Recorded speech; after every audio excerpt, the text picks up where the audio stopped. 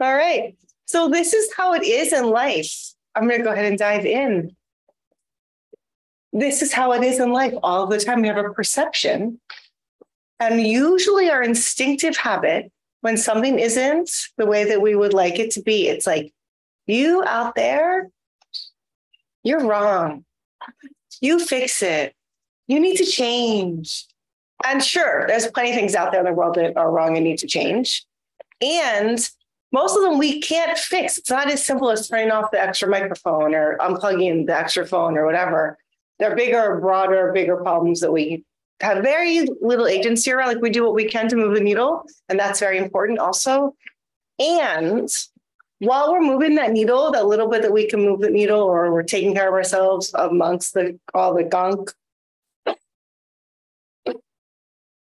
the greatest thing that we can do is like recognize, how am I contributing to this? You know, with my own stories or my own input, like what's happening in here, in this, as Buddha would say, in this fathom-long body that I have some agency over.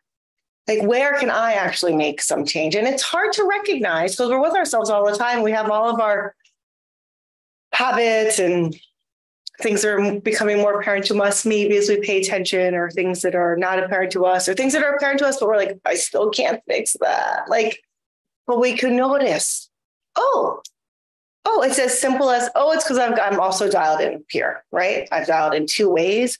Or one of my teachers, Larry Ward, he talks about, sometimes the glasses get really dirty. And for those of you who have had the opportunity to wear glasses in your life, like you start to not be able to see very well. And it's very gradual. But then it's like, I can't really see. Or maybe you don't even really notice that you can't see, but you somehow, like if there's a speck or something happens and you have the inclination, maybe to clean my glasses. And then you clean your glasses. And something that you may notice if you start to pay attention, as Larry does as a Dharma teacher, is that more of the gunk on the glasses is on the inside than is on the outside. But then we clean them, we clean ourselves as best we can, not perfectly, of course. I think my glasses need to be cleaned, but we clean our glasses, we tend to ourselves, we clean ourselves, and then we can see more clearly. And we can see how we're contributing, or how we can care for ourselves so that that thing that other person is doing, particularly a very close person in our lives, that thing that they're doing, it doesn't matter quite as much anymore. It's just happening. We don't take it so personally. We're not so caught in it. It's just like, there they are in their habit. It's not about me, right? There's some freedom from it. And that's a way that anatta, this not self, can show up. It's like, it's just the thing that's happening out there. Sometimes the expression like water off a duck's back feels really good for me. I can notice in myself like, it's just like water off a duck's back. It's no big deal. It's still wet, but I'm not getting soaked, right? Yeah. So thank you for that technology challenge to elicit this in me. I hope it's helpful for some of you. And any of it that's not helpful, just let it go, right? Let it go. It's not important. If it doesn't land, it doesn't need to land. It's no big deal. And it just so happens that the theme that I had in mind to talk about tonight is letting go. And so we'll get there in a little bit, but first we'll practice. So I like to begin often with a go around so you can kind of feel into and see who's here in the space.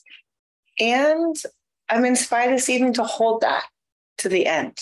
So those of you who are used to being here and kind of wondering where that is, I didn't forget, just kind of moving things around. So take care of your body. See if your body needs to move or stretch in any ways. If you need a little bit more water, another layer, maybe you need to take off a scarf or a sweater. Maybe the body wants to stretch in a big or small way. Care for yourself. And caring for yourself internally and externally.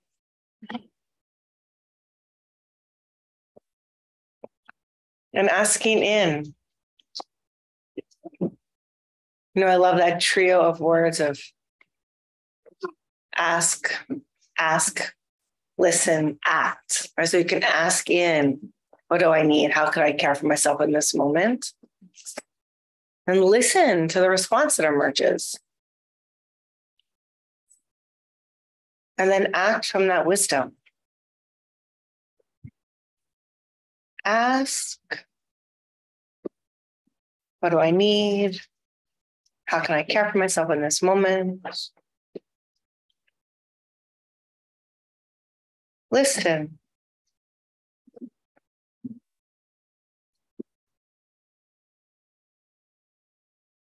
Listening in with our hearts.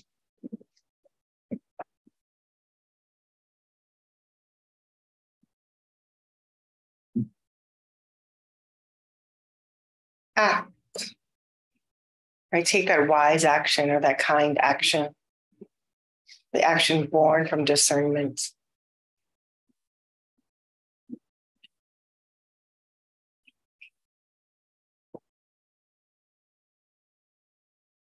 Ask. How are you doing? What do you need? How can I care for myself in this moment? Or your own variation on the theme. Ask.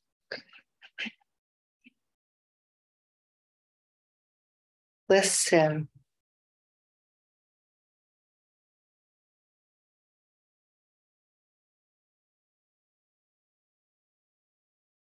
Learning to listen into ourselves.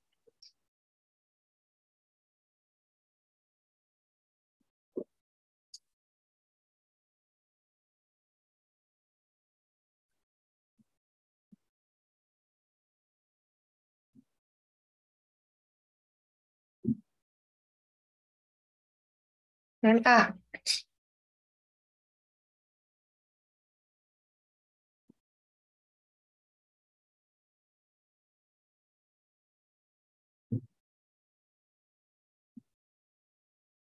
And allowing yourself to settle into stillness, whether standing or seated or lying down. Finding a supportive posture for tuning inward.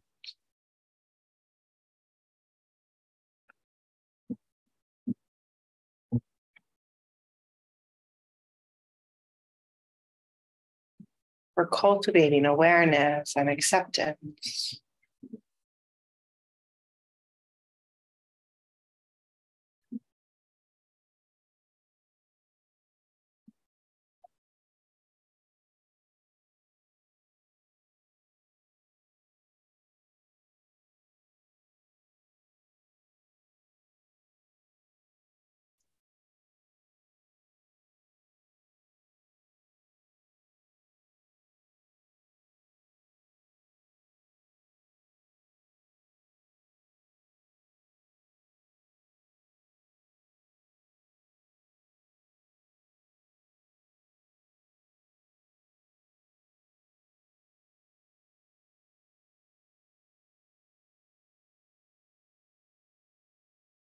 And noticing if perhaps even just a little bit, the heart, mind, and body might begin to settle as you find this comfortable, supportive posture.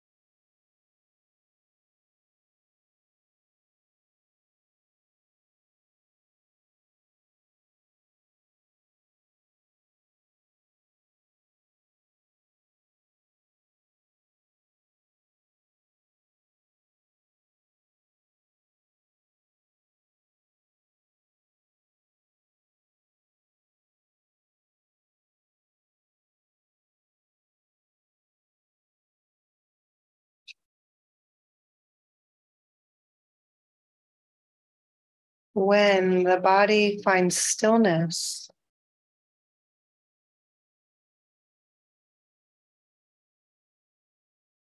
things naturally begin to settle.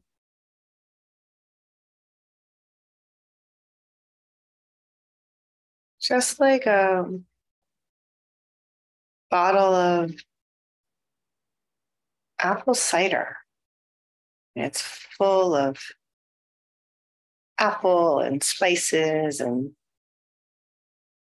various things. And when you shake it,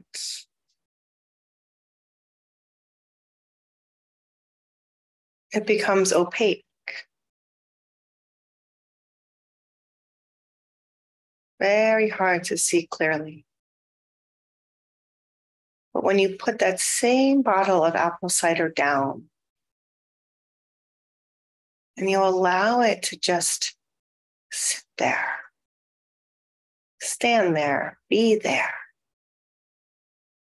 lie there, and you put it down,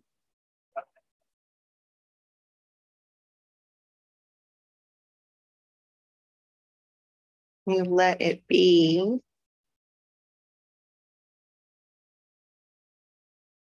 it settles of its own accord.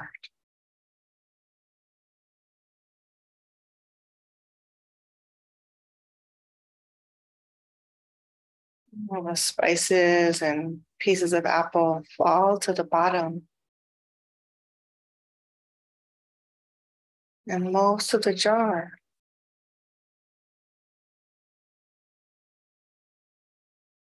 becomes clear, translucent. Can see through it, can see clearly.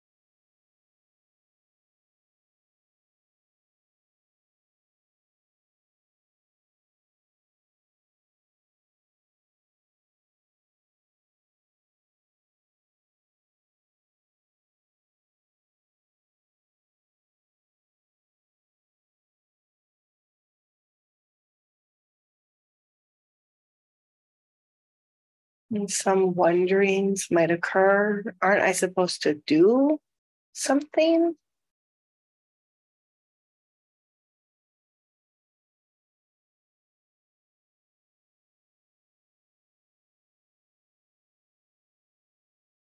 What if the only doing was stopping and resting?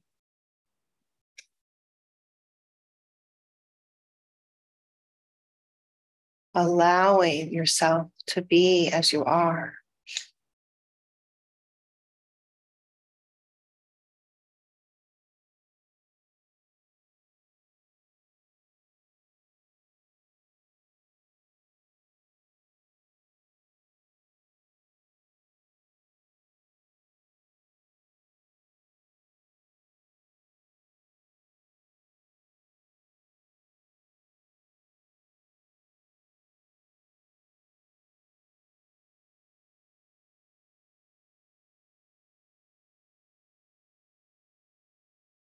To really just be.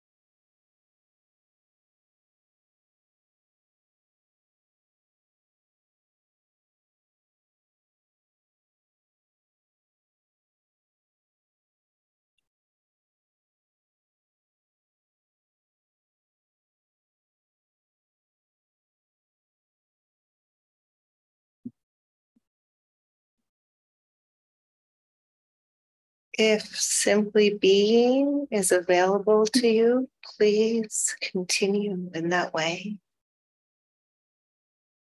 If you're wanting a little more support, you might practice bringing awareness into the direct felt experience of the body resting.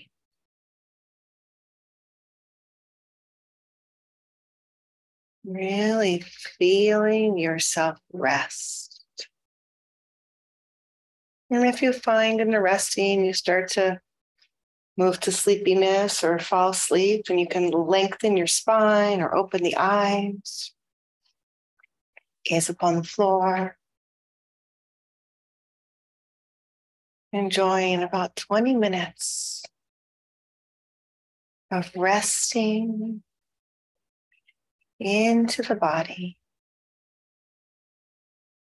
and being here together in presence.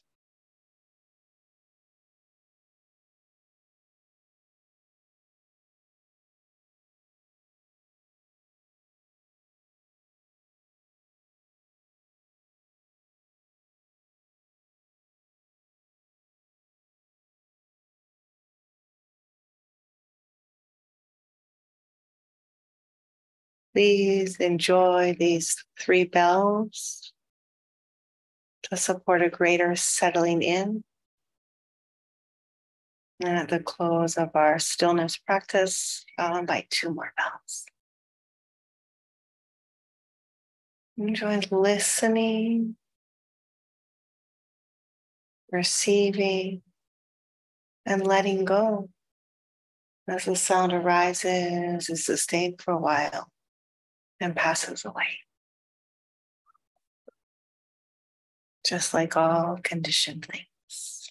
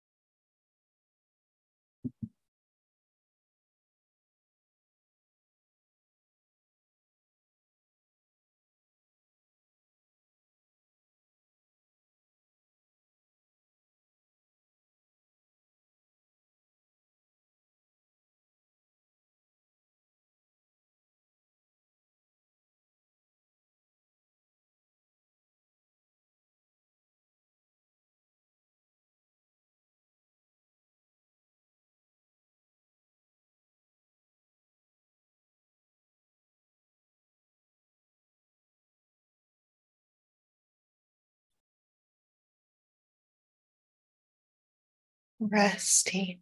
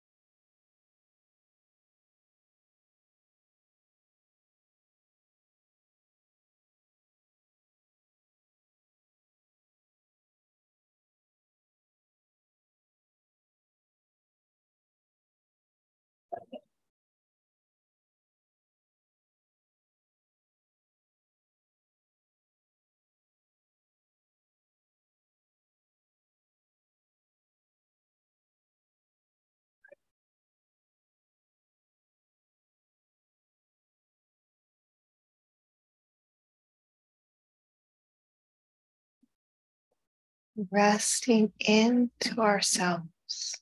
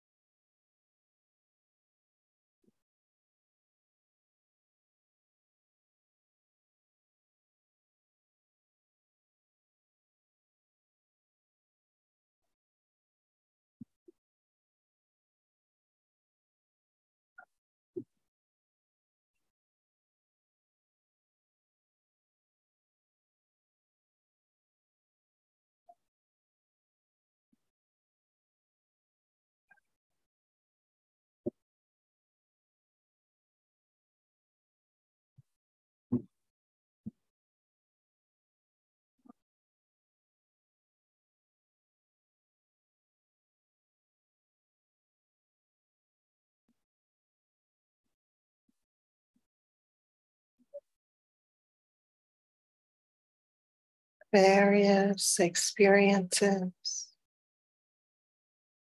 arising and passing in the field of awareness.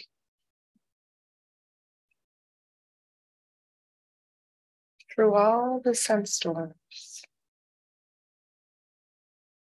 eyes, ears, nose, tongue, body, and mind.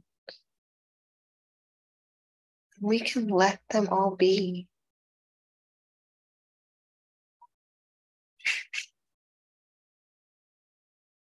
Enjoying this break from doing.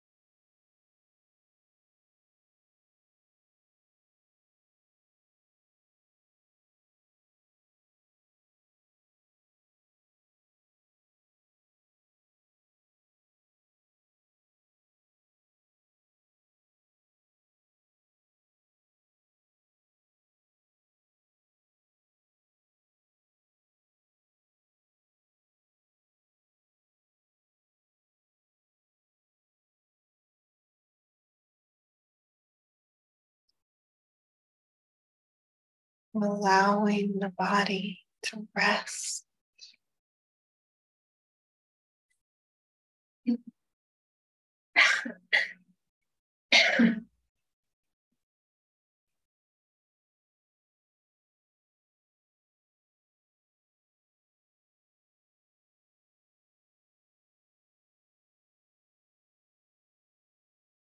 Experiencing the freedom that comes as we care for ourselves and tend to our posture and recognize what we need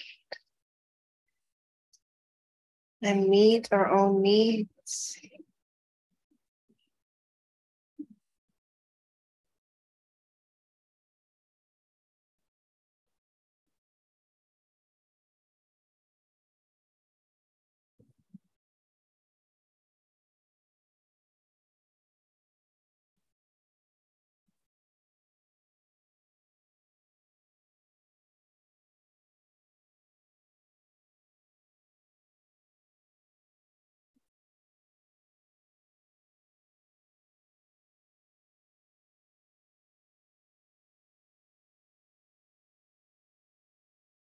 Creating the foundation such that we can rest, we can stop and allow things to settle. Not trying to white knuckle our ways through this or push through. This is a practice of caring for ourselves.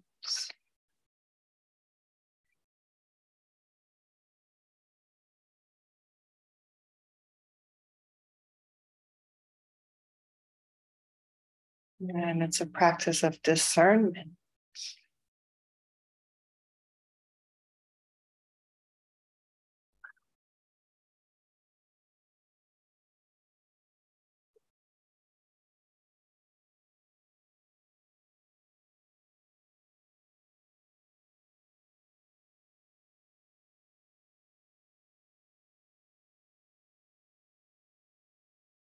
So that when we move, whether it's to get a tissue or change our posture. We're aware of the intention to move before we move, and we move in choice rather than as a reaction. It's a training, it's a practice to notice the intention and to be in awareness of the movement with the movement. It's very different from the compulsive, reactive scratching of the itch. It's like, no, I have a need and it's in choice and it's wholesome.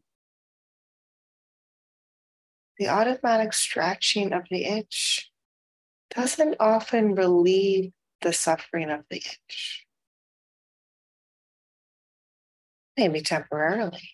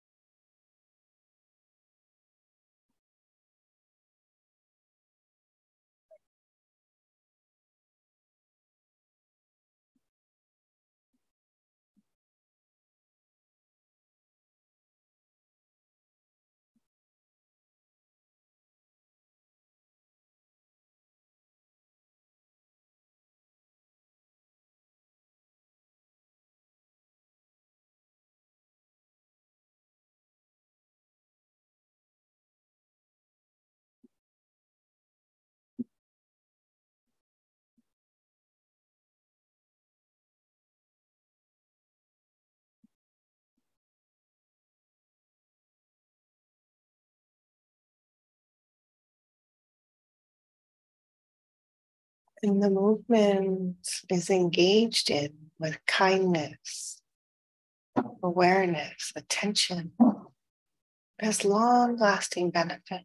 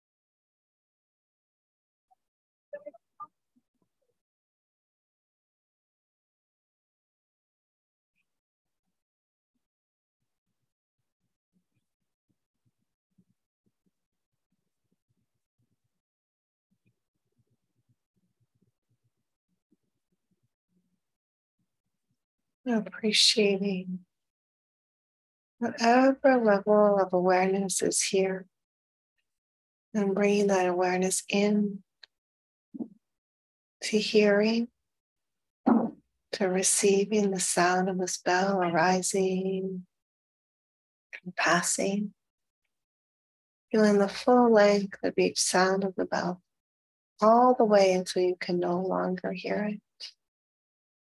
And then once you can't hear it anymore, gradually expanding awareness into movement and whatever level of sightedness is available to you as the eyes open.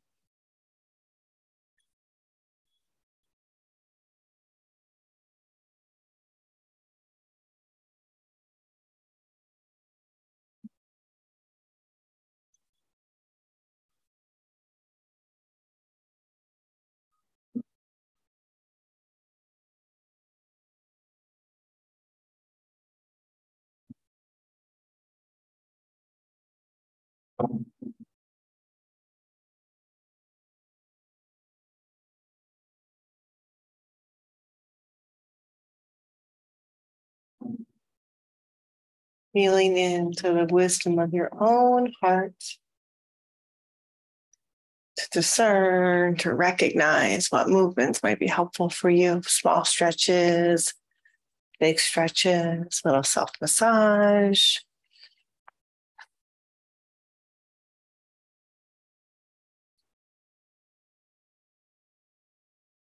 Resting in your own wisdom.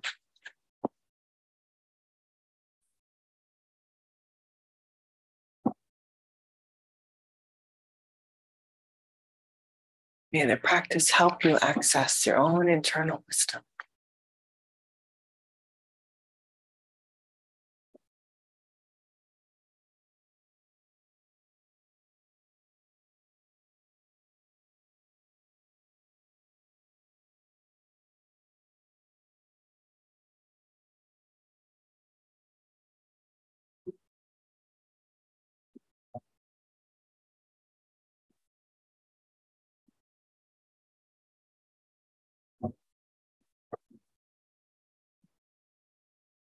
And any benefit we might have generated by practicing together in this way, I offer it up for Tom's benefit, our usual volunteer and host who is continuing to recover from COVID, and for the benefit of all beings.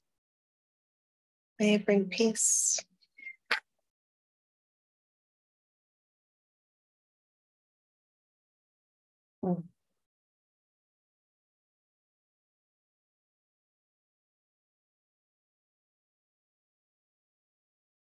Thank you so much for your practice.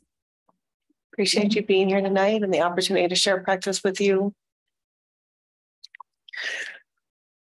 This is the San Francisco Dharma Collective, and tonight is specifically Mindful Mondays with Spiritual Friends Sangha.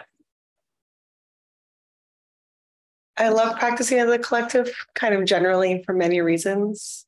And one of the things that I especially like about practicing here is that we're in the middle of the city. Know that there's stuff going on. There's someone walking overhead, there's water running, there's the sounds from the different systems that are caring for our temperature in here. There's people living their lives outside. And I think sometimes we think that like we're going to feel better or be able to settle or get comfortable or get our needs met once we get that external world like all that and perfect and silent and all of that. And that's not true. And I think that being here and having the outside world doing itself helps us to realize that it's possible to be okay amidst all the stuff. And if not that, this knowing that I can't control the stuff. You know, normally when I come and sit here, I'm loving everything. I'm loving the music and I'm loving what's happening outside and upstairs and all of it. And I'm returning from a few days at a monastery in Northern California where it is quiet. And so I noticed myself like not navigating all the sounds as well as I normally do. And it occurred to me that maybe for some of you, those sounds are more challenging than they are typically for me, and a little bit more like they were today. So I'm glad to get to speak to it a little bit. I think that one of the gifts of practice, which is what I thought I would talk about tonight, we'll see if I actually get started talking about it or not, is the practice of letting go. And with all the stuff that's happening, I'm not even talking about all the stuff that's happening in the world, but just the traffic and the sounds, with all that stuff that's happening while we're trying to like sit here, that can be an opportunity to practice letting go, right? We have well, sometimes we might have some delusion, but we have no delusion that we can stop the sound of the traffic, right? Or the sound of the other people who use this building, right? Like we might have some aversion to it. We can care for the aversion. We can tend to the aversion. And that's one of the gifts of practice, like out in our lives.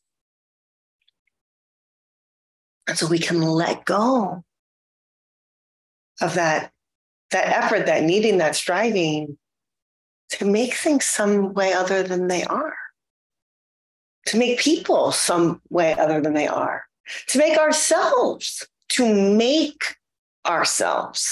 some way other than we are. Like we're always changing. Those people are changing. The environment's changing. Like feels like it's quiet right now.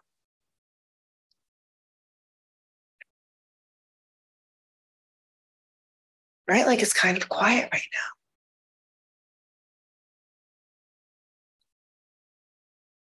But we didn't make that happen. And I find that as my mind settles and my mind quiets, thanks to years of practice, right? Like not from one sitting. I didn't make that happen either. Right? It's a gradual occurrence as we put the time in. That's it. There's no making going on. There's no doing going on. Like you might practice anapanasati, mindfulness of the in and out breath.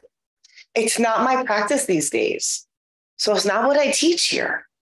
I practiced that for many years, and you might practice it here. Great. Do your thing. And this practice of resting and being and attuning to what's here. And for the last several years, maybe a little different these days, but 2018, I started practicing with awareness of the experience of the body resting. And so I use that language here sometimes, like, can you feel the body resting? Can you feel into the body resting? And sometimes that's the weight of the body. These days, my knee is doing okay, which is part of what allowed me to go to the monastery because I need to sit in a respectful way there. But for many years, 2017, maybe 2016, my formal practice, and it still is lying down because that's what my body needed. And something really cool happened to me in that posture that supported this letting go, right? Like to allow the body to really rest and be held by the earth and settle. And then on retreat in 2018, the instruction for me personally, the suggestion that I was offered by a teacher to rest, like this over efforting that had been really present in my practice without me realizing it, of like coming back to the breath, coming back to the breath, coming back to the breath. And something in that coming back to the breath that had implicit in it for me, I don't think it's intended to be there, but that I found myself experiencing was like that I was doing something wrong, that attention had wandered from the breath. Even though like I knew, like I had lots of ideas that it was okay, there was still some, no, come back. Come back. Like, and I would teach and I would remind myself, celebrate the moments of noticing. It's so great that you notice this moment of mindfulness, savor that, like all of that. And I believe that, I think that it's true. And this other thing that I've been doing for several years now of just resting, like giving myself a break. And I think that in the resting, there's more, I'm noticing for myself, more a cultivation of letting go. Like, it's okay, whatever it is. I don't have to fix it. I can't fix it. It's like I can let go.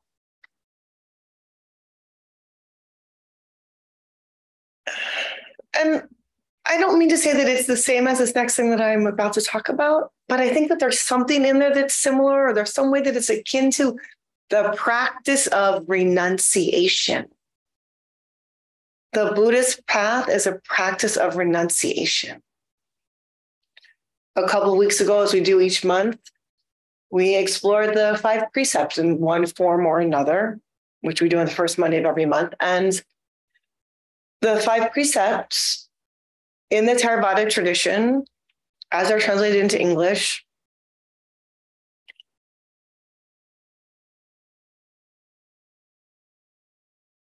they're all about not doing something. Not doing is an act of renunciation, right? Choosing to, for some period of time, not engage in social media, or maybe we turn our phone off or put it on airplane mode, or at least do not disturb, or the ringer's silent, or whatever. Like, that's an act of renunciation. It's a not doing. And there's a freedom that comes from that. Not killing, not stealing, not lying, not engaging in sexually harmful behavior, not indulging in intoxicants that lead to heedlessness. Like, that's not doing. It's renunciation. It's a letting go of these behaviors and habits. And when we do that, it starts to like kind of clean things up a little bit, or clear things up.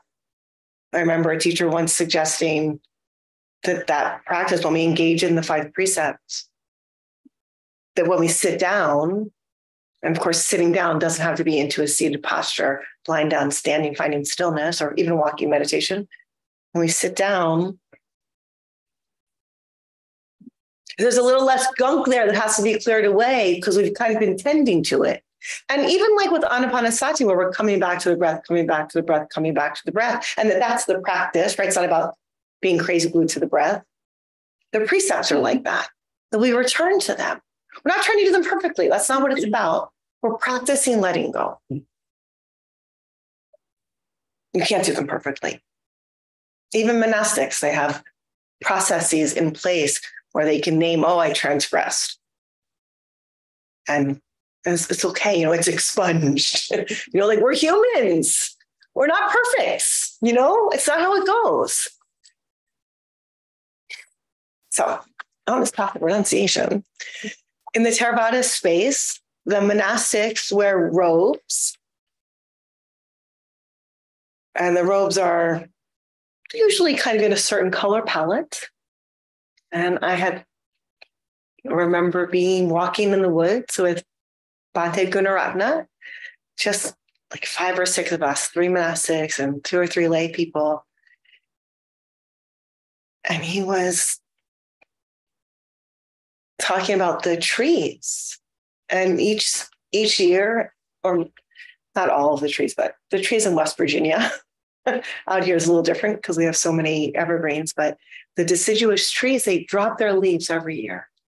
If you think about that, you can recall some of those colors.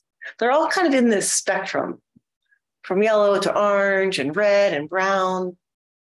You think of like the yellow of the oak leaf, or I don't know what mahogany leaves look like, but I know mahogany wood, right? Mahogany wood is really red.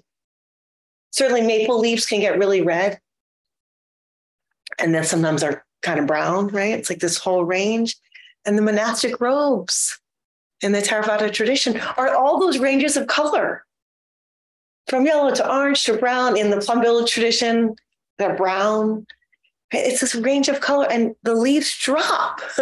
They fall. They let go. They let go. And I tell you, as we learn to do that, as we learn to let go,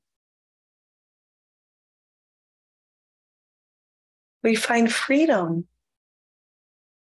The same way that freedom is found in this act of renunciation. When we let go of our our need for things to be the way we would want them to be. When we let go of our preferences, it's not that we don't have preferences, right? It's fine. But what if we weren't attached to them? What if we weren't attached to them?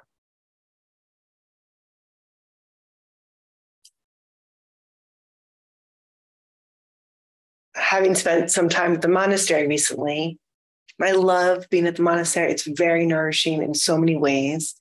And the Theravada tradition,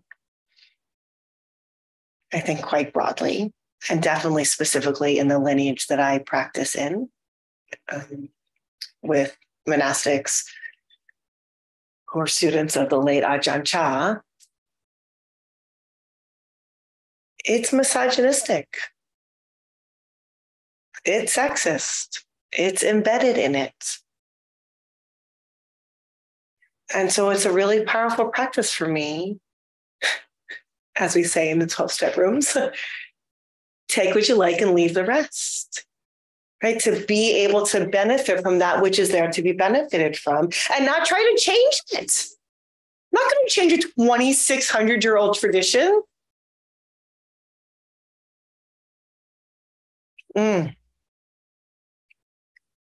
And the more I can go there, go to a Bayagiri, go to this Ajahn Chah Branch Monastery, physically, and to go there like not having to fix it or change it or make it different than it is, the more freedom I experience. So it's not a piece of the freedom I thought I would get by practicing in that lineage or practicing with those monastics, but it's kind of amazing because it's like, yeah, I can be a feminist and I can live my life and I can stand up for various things that I believe in and live my life that way and maybe protest and march and talk to people who are interested and not try to change you. You not try to change them. Not try to like preach at someone. To allow them and allow people, and sometimes allow myself to be as I am, like to let go of that notion that I know.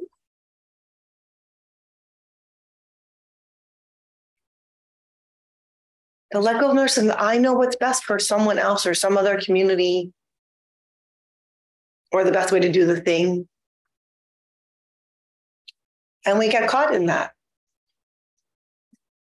And we get caught in that anyway. And we can know what we want in a moment. And that's beautiful. And when we can communicate it in a kind, skillful way, like, can I have a kiss? It's a gorgeous moment. It's a gorgeous moment. But when we think we know what someone else should be doing, then we get ourselves into trouble. We can make requests or make suggestions, right? I mean, I'm not a parent, so I don't know what that's like, but I think that in raising children, you offer them suggestions and guidance. And when we do it skillfully and we model it, they might be inspired to do it. But when we're yelling at someone about how they're supposed to behave, how interested are they? I'm not very interested. And so what is it like when you're yelling at yourself about how you're supposed to behave? That doesn't feel very good either. And what happens when we greet ourselves or we greet our loved ones with gentleness, with kindness? When we let go of our notions of how they're supposed to be behaving or what they should be thinking or how they should wash the dishes. What if we could let go of that? And make our kind requests, right? That both of those things can be there.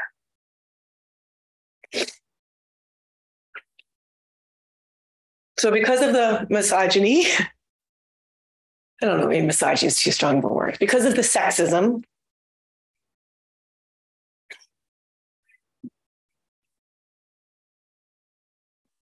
in the Theravada traditions and in Thai forest monasteries, coming back from the monastery was looking to, What are some of the ayahs doing? What are some of the female ajahns doing? What's going on? And I read a little bit, and more than one was mentioning that their time in the monastery, that practice, being with nuns, so forgetting about this, they also were talking about the misogyny or sexism. I don't know that it's women hating, so let's just sit with sexism, the sexism that's happening there. Aside from that, just being in their community of nuns, it's just like, I feel like I need a little asterisk over here about in that whole space, which we're not going to go to tonight. I don't know that I'm ever going to go there, so I'm not the person to have the conversation. But even though there might be space for nuns or monks, there is the limitation that you need to be, I don't know if you need to be, but they're not quite on the edge of growth to welcome non-gender conforming binary trans communities, right? So like they're having a hard enough time with cis women. So like just naming that truth. And that's a space I'm going to explore right now as a cis woman myself. So these nuns just practicing among cis women, giving up, needing things to be done their way, letting go of that is one of the biggest things for them. Like greatest opportunities for learning, the greatest challenge, the most unexpected kind of thing that was really powerful. And maybe that's the greatest act of letting go. You know, letting go of the notion that we know what's best or we know what's right or that it needs to be done my way. Like, yeah, maybe we have a great idea and it could be implemented and it could be fabulous. And maybe there are 1,000 other ideas that are useful or worthy of exploring. And I think that that's something that we can practice wherever we are. Like, we don't have to go to the monastery to practice letting go of the notion that we know the best way to do the thing. I remember a teacher of mine, not even in a Buddhist space, but in grad school, asking us, how many ways are there to slice an orange? And if your mind is like many conditioned minds that are experienced with slicing oranges, you probably have a few visuals that come to mind. I slice it this way, or maybe this way, and maybe a number starts to arise. But then when you feel into the question and you're reminded of where the question's coming from, it's like, oh, there are an infinite number of ways to slice an orange. Infinite. And maybe one of them is more well-suited to a particular thing than another.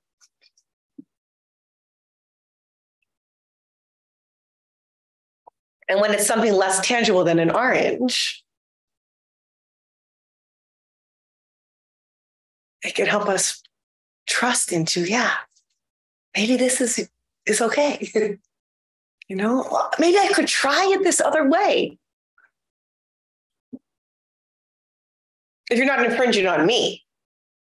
No, this is not about allowing someone to do something to us. It's not okay. It's not what I'm talking about at all.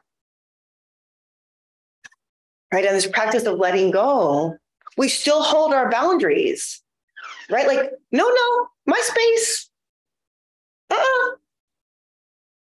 And we don't have to like try to get in someone else's space all the time.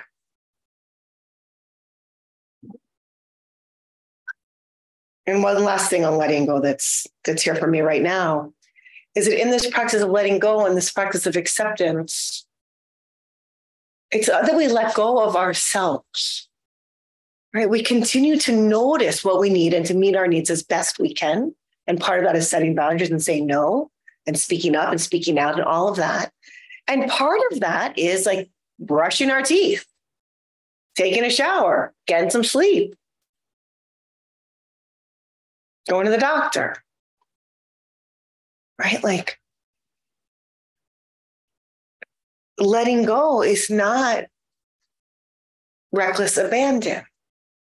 I think this is maybe one of the ways that this teaching on the middle path can be spoken to in Buddhism, right? It's not all the way to asceticism and self-mortification where we're not eating enough, and it's not all the way to gluttony, but it's something in between. And the letting go is similar. It's like there's things to be let go of, but it's not just like surrendering into nothing.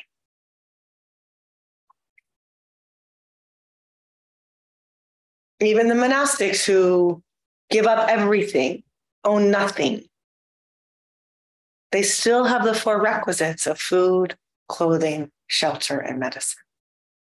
There's still a level of care that's necessary to sustain this human existence. For the Buddha taught that freedom is found in the body, this fathom-long body. So we have to tend to the body. We have to tend to the eyes, to the ears, to the nose, to the tongue, to the whole of the body and the mind.